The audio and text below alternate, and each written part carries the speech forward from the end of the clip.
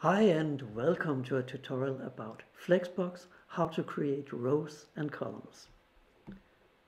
You've probably seen this kind of web page where you see a design, and when you change the size of the browser, like here, the design will simply adapt and change the way it looks so that it fits the kind of screen that we have. But how do we create an effect like that? How can we do it? Now, first of all, I want to change to my trusted old friend here called JS Fiddle, because here you can see at least some of it. So I'll make it a little bit larger here so that you can see it. First of all, we need a little bit of markup with the content that we want to display as rows and columns. So let's just create a div and call it row. Now, here we have a row, and inside the row we'd like to have some columns. So let's just add an article. Inside that an H2 headline, and below that we want a P tag. Here it is, so I'll write lorem 3. We have a headline here, and lorem 22, some 22 words here. Now we have at least the first article, and of course this one would only be one, but we need some columns. So in order to get them, we can do this. Just add them. Now, to be honest, here we have the design that we need when we are on smaller devices. So you can simply run it here, and then we can see in the orange area over here that they are stacking, and that's actually what we want them to do. But when we are on a tablet, we'd like to have a slightly different design. Then probably we would like something where we have like more columns, like the last row we have here. So how do we create something like that? Well, first we need to add a breakpoint.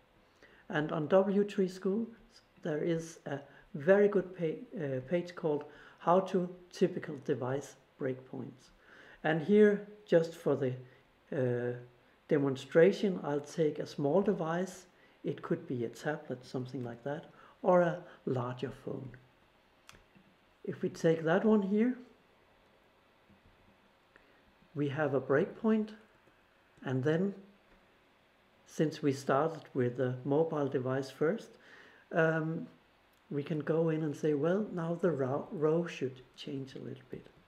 So let's add a rule that will go for the row that we have here. And here we would like our articles to behave as columns. So here you can write display, flex, and actually that's all you need in order to get the columns. Here you see them. Now we have them. And on smaller devices, you can see they simply pop back.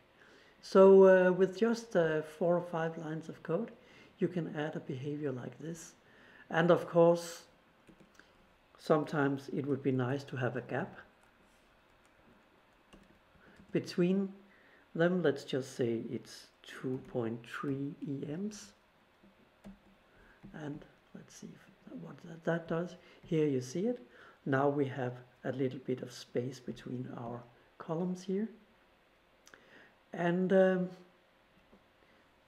that's actually all the code you need in order to get some columns. But I talked about rows, and this is of course just one row. What if we wanted to add another row here? Then we could copy all the text you see here and add another row. And if we do that, you'll see now we have another row, and it will behave in the same way. It is responsive, and only when we get to larger devices, it will display in another fashion. So that's actually one way of doing it, but could we add an other article here, so we have a row of 3 and then one of 4? And could we even have a row up here with just one article in it, so that we get a design like, more or less like the one that I demonstrated? We'll have to close this div here.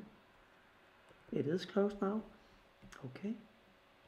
Now you see that we have a 100% row on the top because there's only one article inside, and it will always display like that. So no matter what, this one will be on top.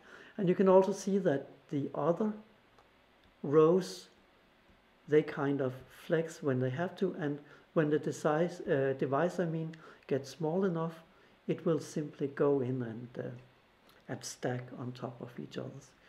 And without further ado, then if you add a few images and backgrounds and fonts and so on, you can have a Flexbox responsive design. And that's actually how you do it. So I'll just say thank you for watching this video. If you like it, please click like below, or you can subscribe to my channel, and then you'll never miss another edition of my tutorials. Bye bye.